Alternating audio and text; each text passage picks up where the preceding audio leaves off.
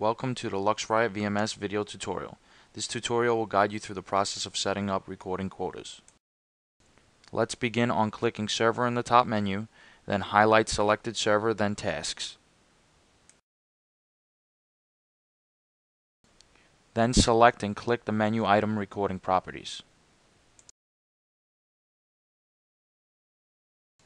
This will then bring up Recording Properties dialog box. This is where you will set quotas, priorities, retention, and view drive statistics. Let's select and highlight the C drive. After selecting the C drive, you can set a quota and change recording priority. Please note that it is always recommended to have the C drive, which contains the operating system, separate from the recording drive. But if it is a last resort, you can always set a quota on the C drive for archive recordings.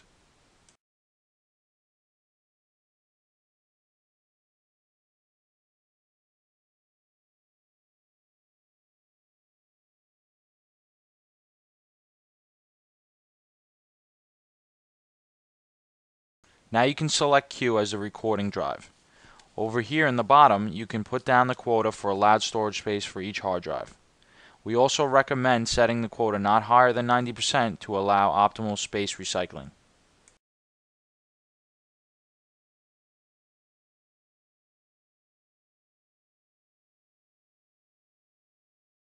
You can add an extra hard drive with one click. To add network storage device, click Add button. Now you will get the Add Network Storage Path dialog box. Please specify an external location, such as a network share, to use as a remote storage for Luxriot DVR server archive data. You can type in a path where it says Path.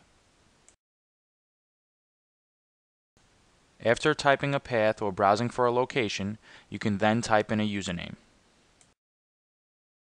Then please type in a password for that username for access to that share. When finished typing in all credentials, please click OK button.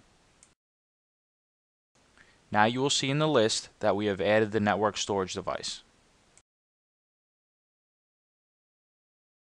You can also remove a network share by highlighting the share and clicking Remove button.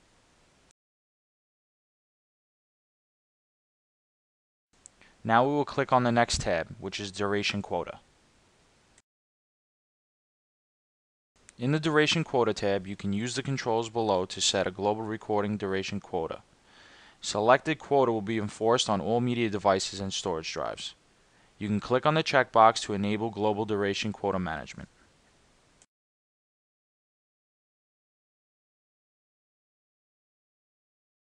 Duration can only be calculated in days. Now you can enter a number of days in the storage duration box.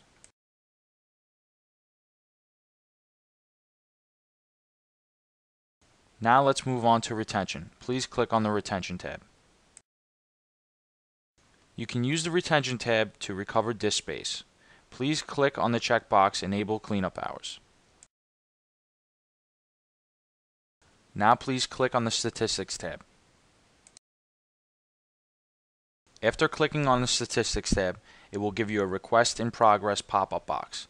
Please be patient because it is synchronizing with the server. After synchronizing with the server is complete, it will show you statistics. You can also click on Expand button to expand into a bigger view. In Expanded View, you can see full statistics for each camera.